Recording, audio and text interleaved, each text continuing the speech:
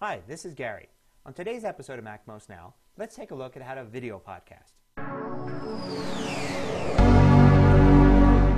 While Apple treats audio and video podcasting in much the same way for the end user, you get them through iTunes and you can watch them or listen to them on your iPod and iPhone.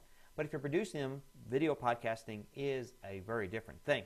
Let's go and take a brief look at how to do all the different things you need to do to produce a video podcast. Now, if you're doing a video podcast, of course, you're going to have to record video.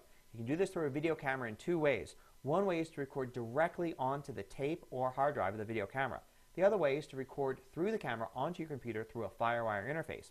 To do that, you're going to need a piece of software on your computer to record the video. You can use iMovie if you like, or a more complex piece of software is Final Cut. Both of these, of course, will allow you to edit as well.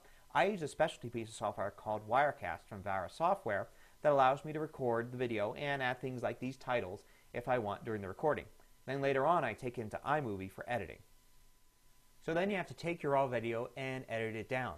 You can do that in all those different programs, but no matter what you use, you're going to make sure you export your final product into a format that could be used on the iPod. Now, for instance, in iMovie, we've got right here a different set of settings when you just say share and export, and you have tiny, mobile, medium, and large. You can go ahead and select medium, which will optimize it for iPod. And even though it says not for iPhone, it is actually optimized for iPhone as well, and will play back on iPhones. It's just not optimized for mobile playback on iPhones. And that same thing will work on Apple TV, on computers, and also on YouTube, another place you may want to upload your video podcast to.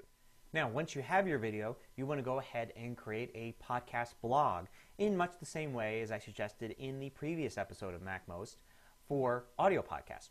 Now, for video podcasts, you have to worry about where to store the video because these files are going to be pretty large, and if you store them on a regular web host, you can get hit with big bandwidth charges. One place I love to use is Blip TV. So at blip.tv, you can host your video and do it for free or rather inexpensively depending upon what you choose. And also, it can create the blog for the podcast automatically, including an RSS feed that you can send right to iTunes. So check them out. The other places you may want to host your video, of course, are YouTube, but you can't host a podcast there. You can only host the web video there. But there are plenty of other sites that you can do it to as well. So you want to shop around and find out what works best for you. Once you've got that done, you want to submit to iTunes. iTunes is definitely the number one place where people find podcasts. So you want to sign into your iTunes account, add a podcast, submit your RSS feed, and then have iTunes pick it up. At this point, you're also going to make sure you have really nice icons and things that look good compared to the other podcasts in your category in iTunes. Now, I'll be doing an episode later this week on some of my secrets of video podcasting for tips once you get going. I'll also be attending the New Media Expo in Vegas this week, so if you're there, look for me.